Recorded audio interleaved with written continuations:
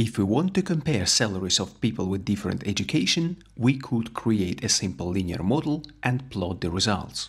But we cannot trust these results without checking the assumptions of our model, because if assumptions are violated, the results might be completely wrong.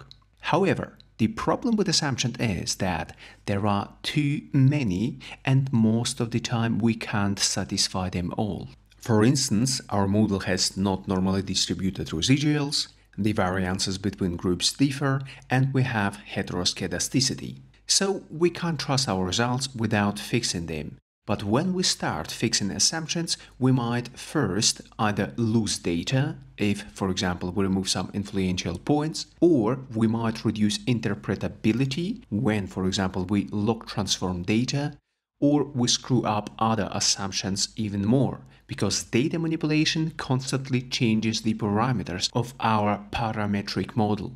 And here is where non-parametric bootstrap regression comes into play.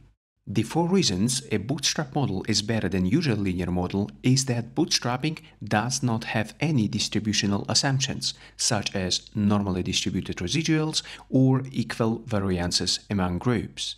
Secondly, bootstrap models provide more accurate inferences, for example, confidence intervals, which we'll soon prove on these 2 examples, one with categorical and one with a numeric predictor.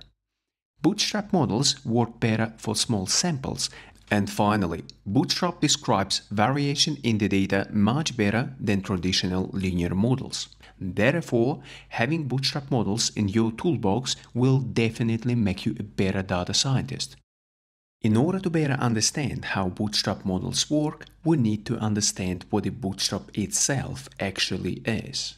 A bootstrap is a little loop on the back of a boot to help you pull it on. And the phrase pulling oneself up by one's bootstraps means to succeed without any external help.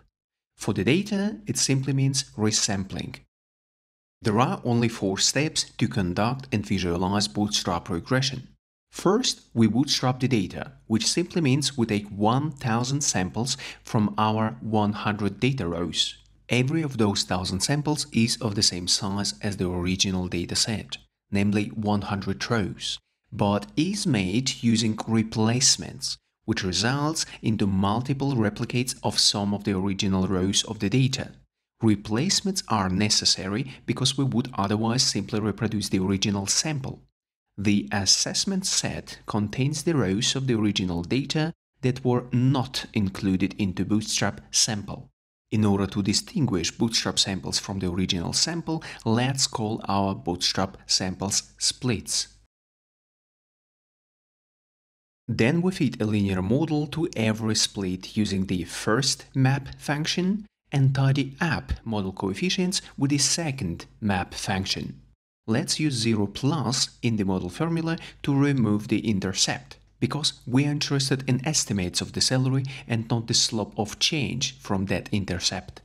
Now, we not only have 1000 models, which are nested in the column model, but also the results of those models, which are nested in the column coefficients. And if we unnest the coefficients, we'll see 5 estimates for every of our 1000 models. It's like we have done 1000 experiments, which we can immediately visualize as a distribution. First of all, the distributions seem normal or bell-shaped, which is already amazing because we can use average estimates. But despite normal distribution, I still would prefer median estimate for every group instead of the mean. That makes our non-parametric estimates even more robust, since median is estimated by another wonderful robust technique, quantile regression. I find it really cool, but the coolest thing about this distribution and quantile function is that we can easily get not only classic 95% confidence intervals, but any intervals we want, which is kind of hard to get from our ordinary model. Thus, we actually have more than 4 advantages of the bootstrap approach. And if we plot our estimates, we can clearly see that 50% of people who did not finish a high school will never reach a salary of 100,000. while 95% of folks with higher education will never earn below 100,000 bucks. So education matters.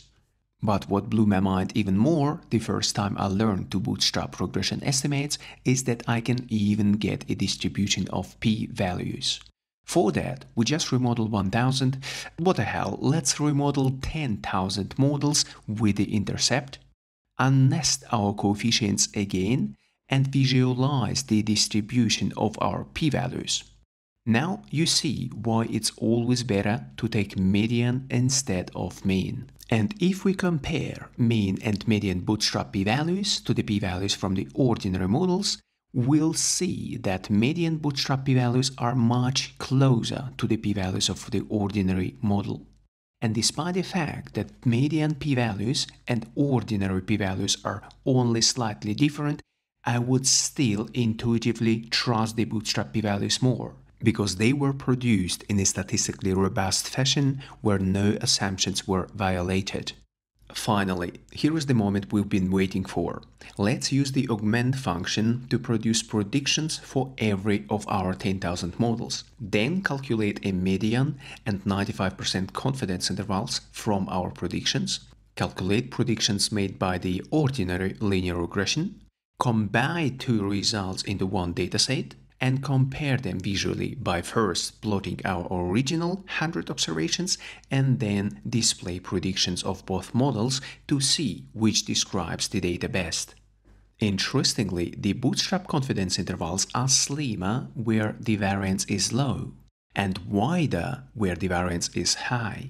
So, as mentioned in the beginning, bootstrap models describe the variation in the data better and produce therefore more accurate and more realistic inferences without violating any assumptions.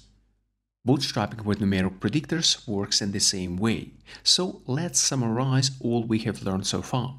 Namely, we first create 1000 resamples of our data, then map over it to fit new 1000 models with a numeric predictor age.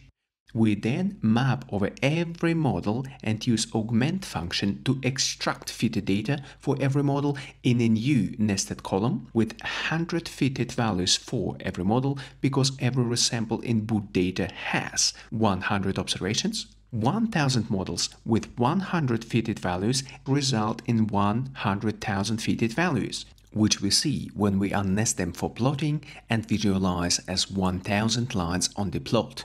We then create new age data, age from 20 to 75 years old, and call them new in order to evaluate our predictions. Use map function to predict salaries for new age data by every model, then summarize all 1000 predictions by the median and calculate 95 and 50% confidence intervals, and finally plot them on top of our 1000 fitted models.